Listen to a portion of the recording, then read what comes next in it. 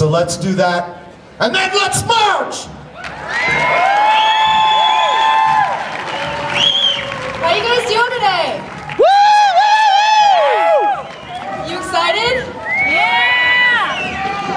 My name is Raven, and I'm a yoga instructor. And I really truly believe in my heart the power of thought and the power of manifestation in that. And today I'd like for all of us to come together in solidarity, in mindfulness. So before I even speak, can you please take a look around you and make eye contact with your fellow brothers and sisters in here? Even introduce yourself. This is a collective effort. So studies through Princeton and Harvard University have proven that when we are within 3 feet of each other, we are actually affecting each other's brain and heart waves. Our heart is the most powerful rhythm in our being. And I believe... Okay. Oh, side note, there's poster boards over here that you can make your own signs for. Side note, so with that being said, all of us are truly coming together because there's something in our hearts telling us that something isn't right. Right? Yes. Right. And that there is a universal consciousness, a universal truth that all of us are beginning to believe in more and more. It's almost as if we've had a set of denial about what truly has been going on, and we're all kind of lifting that veil of illusion, right?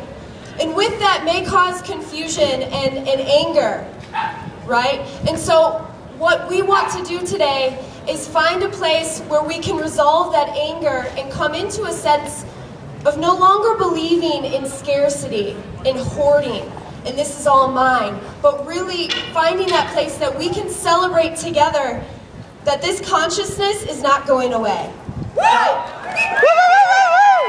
It's not just about Denver, it's not just about Rome, it's not just about Spain, all of us. We are all the 99% that believes this is no longer right. That there is a place that we can find that's sustainable for everybody.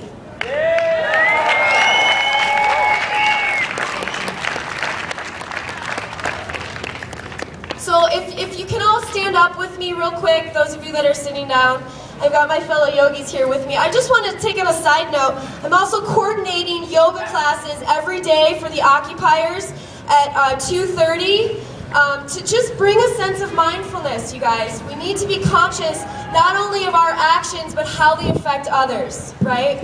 Yes, yes. So go ahead and close your eyes for me. And take a really deep breath in. And send your breath down to your feet. And then take a full deep inhale and breathe into the top of your head. And what I'd like for you to do right here in your breaths, every inhale, pull in this idea of abundance, of sustainability, of togetherness. And every exhale, let go of that fear, let go of that anger. I want you to think of 3 things that make you grateful. And pull that into your entire being because it will permeate throughout.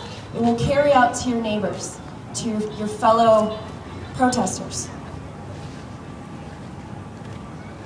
Another deep inhale. And let's take a big open mouth exhale. So as Gandhi once said, each one has to find his peace from within. And peace, to be real, must be unaffected by outside circumstances. Keeping that in mind, a small body of determined spirits, fired by an unquestionable faith in their mission, can alter the course of history. So hold this sense of abundance, sense of gratitude when you walk today. If people get angry, keep this in mind that you have the power to calm those people, that anger is not a solution. We are dealing with an extreme, critical conversation.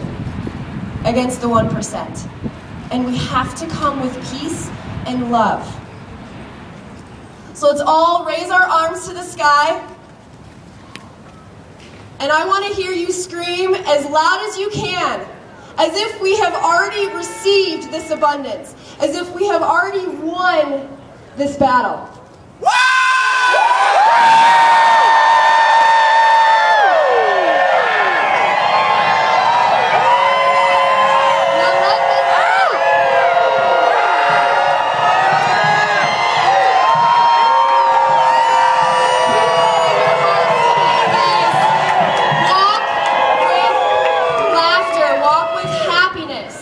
Embrace your fellow brothers and sisters because we are truly connected. Thank you. Let's all enjoy this one.